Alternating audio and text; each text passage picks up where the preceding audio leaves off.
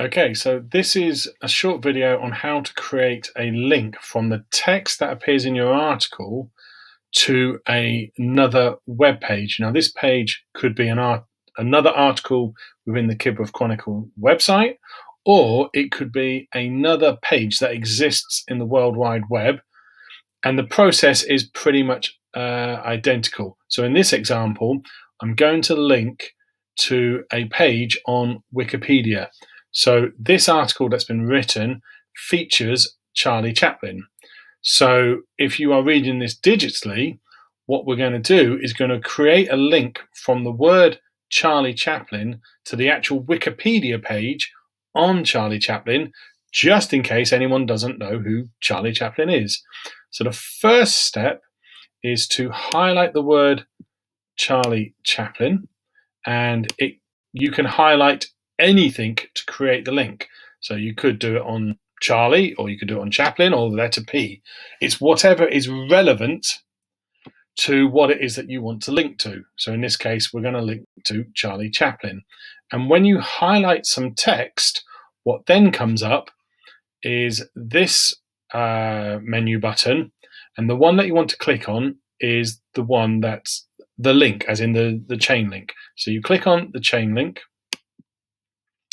and what it's now asking you to do is to drop in the URL of what it is that you're looking for. So I've already pre-prepared this, and I have highlighted, already found the Wikipedia page for Charlie Chaplin, just for ease of the video.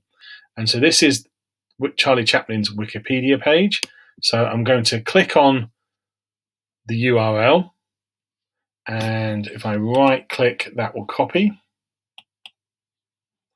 Okay, so I go back to the article that I'm interested in, go into this box, and then paste that URL, which shortcut is Control V.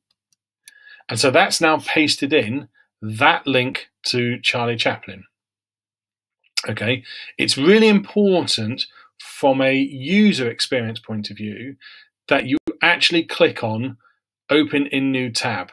So if you click on that there, the button will move over. So this is where, when you are then visiting and viewing this page, if you click on this link, it opens it up in a new tab rather than replacing the page that's currently on the screen. Because they may go to the Charlie Chaplin page and then go, oh yeah, I'm not interested, in just close Charlie Chaplin, but it will leave the original Kibworth Chronicle page on. Okay, and then submit.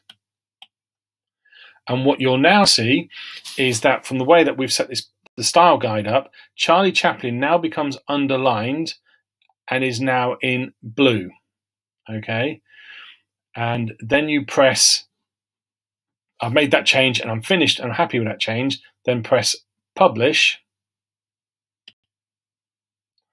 And yes, I'm happy and ready to publish it. This is all within the, currently this is within the Jeb design, so this is in the backup site. So that article has now been published, and if I then go to view the post, need to wait for it, view the post. Okay, so if I scroll down, scrolling down just a little bit slow, a little bit slow, a little bit slow. Right, so now we come down to Charlie Chaplin, and if I hover over it, my cursor goes from a pointed arrow to a finger, and if I click on Charlie Chaplin, it then has opened up a new tab linking to Charlie Chaplin. So you can link this, so you know, if there was an article about running, you can click to a running website. And that's the process. And you do exactly the same if you're going to connect to an article within our website. So you just find the published URL, paste it in, always make sure it opens in a new tab, submit it, and then if you haven't finished your article, carry on finishing, and then you publish, and that's how it will work.